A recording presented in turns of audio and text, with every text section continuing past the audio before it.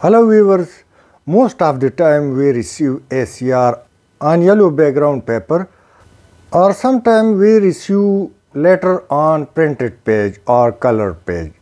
So if we take print of the same through simple Ctrl P, the letter become very shady and irreadable. Today I am going to share you how we can print a colored image or colored file or letter into simple black and white background. Now you are watching a yellow background page, so you will shortly see its further pictures which would be clearly visible. Now you can also see the difference of a white page and a yellow page. So in case if I print the same by simply Ctrl P, so the image would be unclear. This is the more clear picture of the same.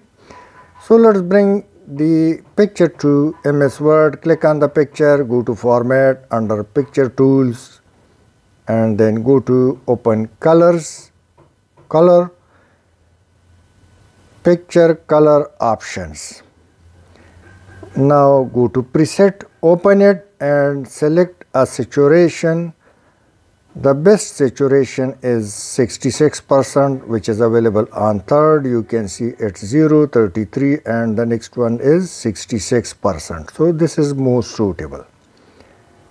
Now recolor, this is the second one and it's 50% black and white, so click it and now see the difference. Now saturation tab or saturation button. Move it from left to right and see where your picture is more clearly visible or fit to print. Now you will see this thing on the image very clearly. A colored picture on one sided, it's sharp color, and on other side it's completely black and white. Now let's go back and see the side of the paper which have line.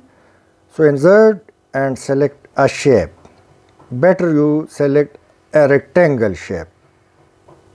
Now place the rectangle on the line or the spots.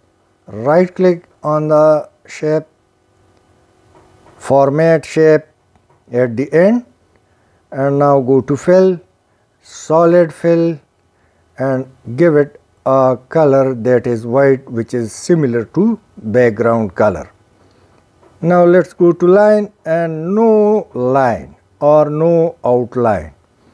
Click it and now click the shape and press Ctrl D and bring this to the other side by dragging.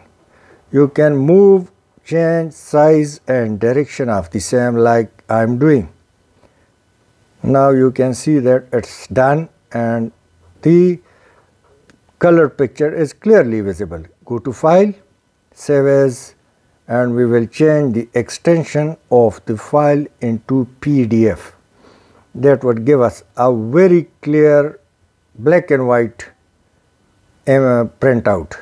Select PDF, save, and this is the first one or the original letter, and now it's the black and white or the after changes. Now you can see both at a time. The difference is very clear.